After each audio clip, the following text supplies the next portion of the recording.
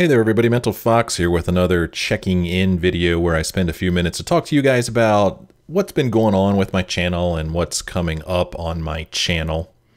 The first thing I want to talk about is my little April Fool's video that I posted on April Fool's Day, the Let's Play of E.T. the Extraterrestrial for the Atari 2600.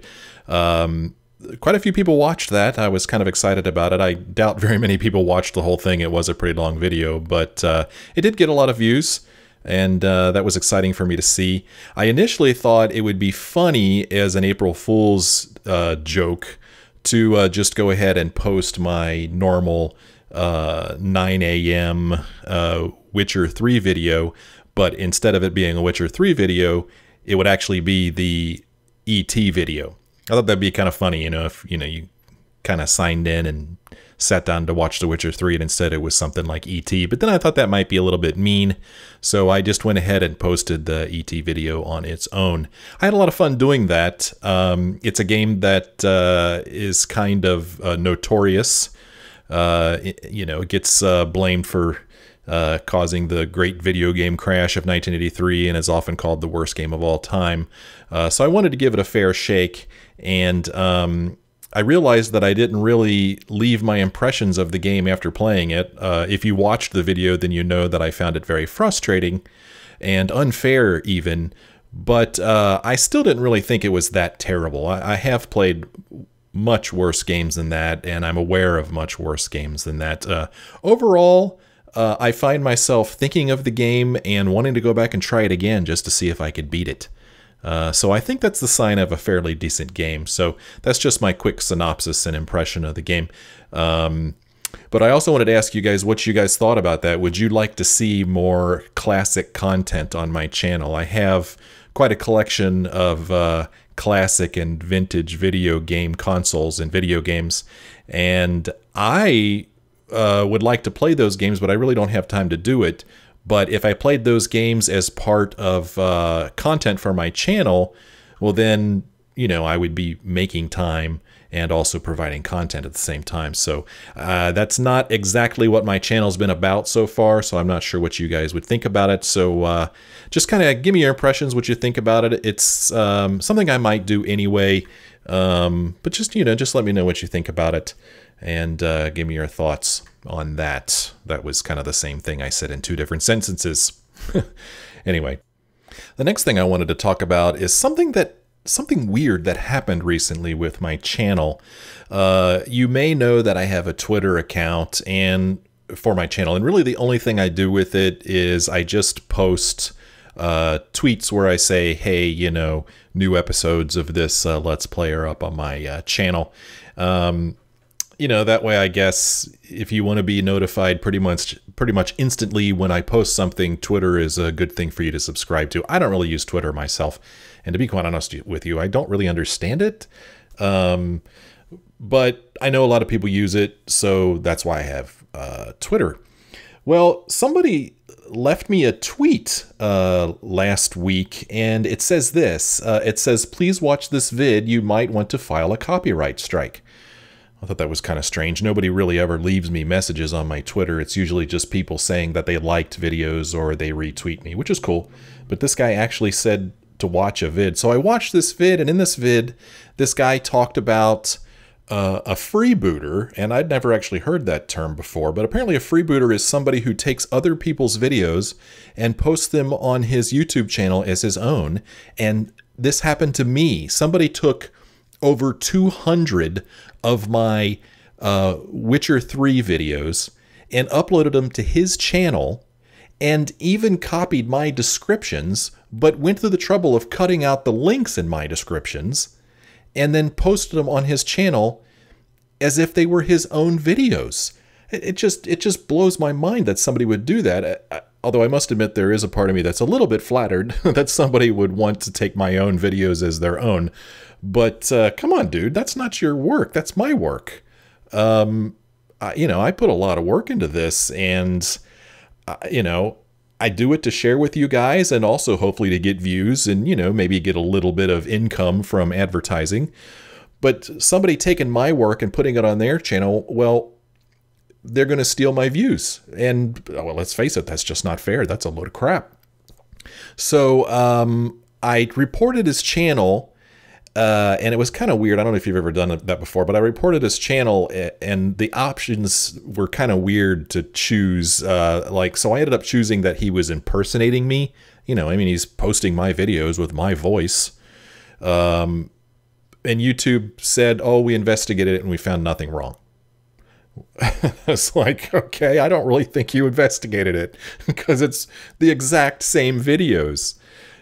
So now I think what I need to do is go through and report each video individually. And I'm hoping I won't have to report all 200 of them. I'm hoping that once I've reported a few of them that YouTube will finally be like, all right, that's enough strikes against you. We're going to take your channel away. Because he also has other people's videos on his channel that don't belong to him. Just a few other like programming videos that he blatantly stole from somebody else and posted them on his own channel. So if you guys have any suggestions of a good way to go about taking care of this kind of thing, or if you know of any cases where it's happened and the owner of the videos was able to get the other guy's channel taken down, or at least their videos taken off their channel, I'd like to hear from you.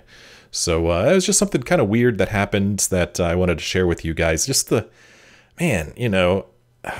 just one of those things that I never thought would happen, you know, when starting a YouTube channel. I don't know, man. I don't know. It's pretty sad that people would stoop to that kind of thing. All right, enough negative stuff. Let's talk about something positive, or at least something positive for me. I finished The Witcher 3 this weekend. I almost can't believe it's over. I have been playing that game, I checked, since May 19th of 2015. So a little over 10 months it took me to finish that game.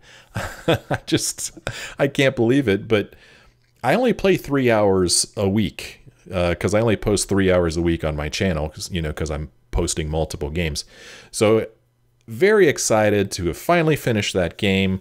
The final episodes will be posted this coming Wednesday on my channel. So the end of a very, very long journey there.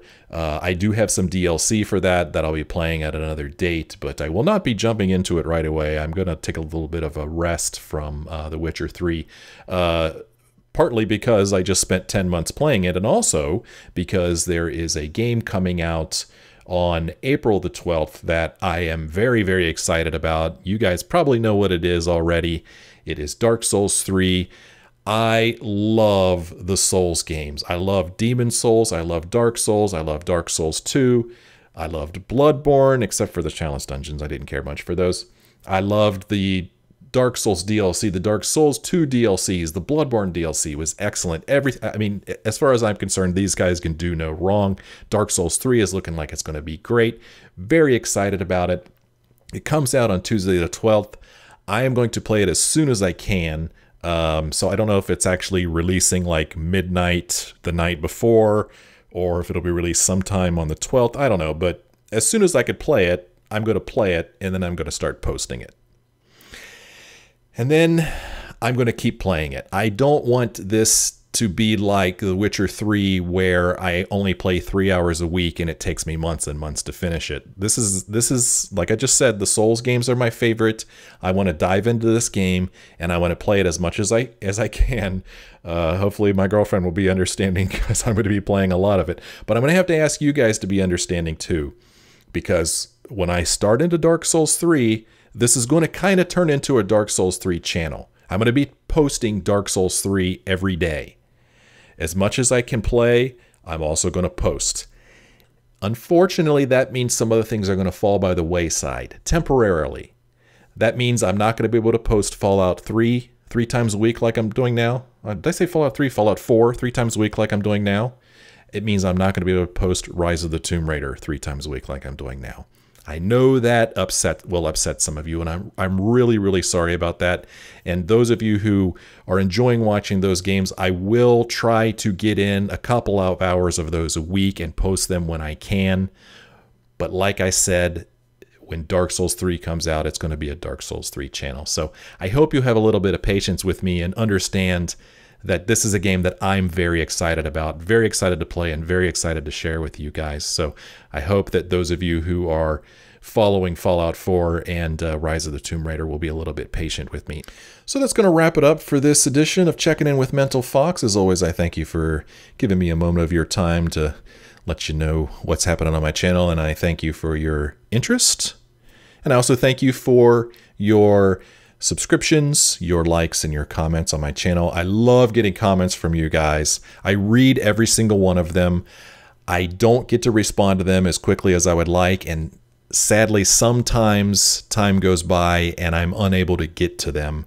And I'm really, really sorry about that, because it really does mean a lot to me that you guys leave me comments, and I really do try very hard to respond to all those comments, but things have picked up at work lately and I don't have as much free time there as I used to respond. So I'm not ignoring you. I am reading your comments, and I just ask you again to be a little bit patient with me.